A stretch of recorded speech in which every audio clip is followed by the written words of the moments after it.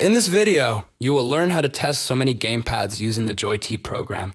After launching, you will see an interface with a graph of your controller's sticks to start receiving data. You need to perform a calibration. To do this, you should start rotating each joystick clockwise. This will collect data on polling rate and circle error. After releasing the sticks, the program automatically gets data on drift, but our task is to get the worst position of the stick in a stationary position.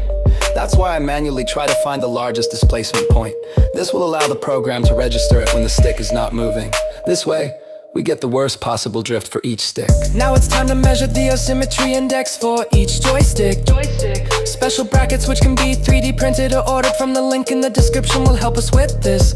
For this test, the 1.2 millimeters bracket is typically used. It should be put on the stick. In the program, we select a special mode. Trail, constant, which allows recording all stick movements. Without removing the bracket, start rotating the stick in a circle. It is important to also rotate the bracket itself, as you see in the video. After that, the bracket should be removed and moved to the other stick. Next, repeat the procedure if the first rotation was unsuccessful.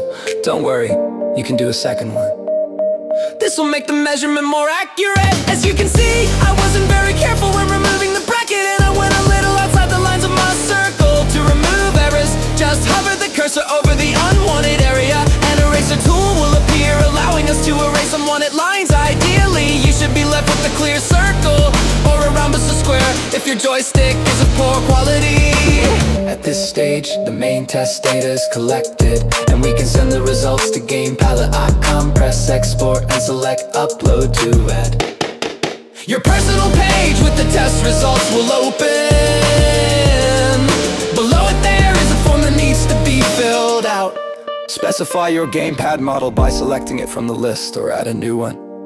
Specify the firmware version and select the connection type. Next, you need to specify the size of the inner dead zone.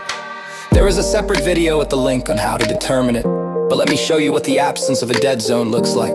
If the joystick reacts to the slightest touch, it means it has no dead zone. And as a rule, this is a good sign, as high-quality gamepads do not have an inner dead zone. That's why I select none in the form on the page. There is also a separate video for calculating the outer dead zone. However, today I will show you how to calculate it with millimeter accuracy. Let's start with what an outer dead zone is. An outer dead zone is when the gamepad stick is post-travel. That is effectively play in which there is no useful movement. Our sample has a very small outer dead zone, and that's good. To accurately calculate the outer dead zone, let's take the smallest bracket.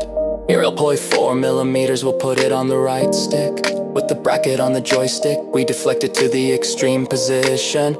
If the stick does not reach 100% deflection, that's a good result. However, to the left side, as you can see, the stick still reached 100%. That's why I'll take a larger bracket to always 6 millimeters and repeat this test. By the way, I do this test exclusively on the right stick, as the right stick is the most important for FPS gaming. After putting on the ear 6 millimeters bracket, we can see that the gamepad does not reach the extreme position in either direction. This means that the size of our outer dead zone is in the range of 0.4 to 0.6 millimeters. So I'll write something in between 0.5 millimeters. Next, you need to indicate whether the gamepad stick has movement skipping in the center. If when moving the stick from the center you see that it moves smoothly without jumping anywhere, this means only one thing: it has no skipping. And that's very good. That's why in this case we select no. Next we select the last parameter from the list, which is called axis magnet. This is another element of budget gamepads that have axis snapping. Checking for such snapping is very simple. Just move the stick as I do in this video.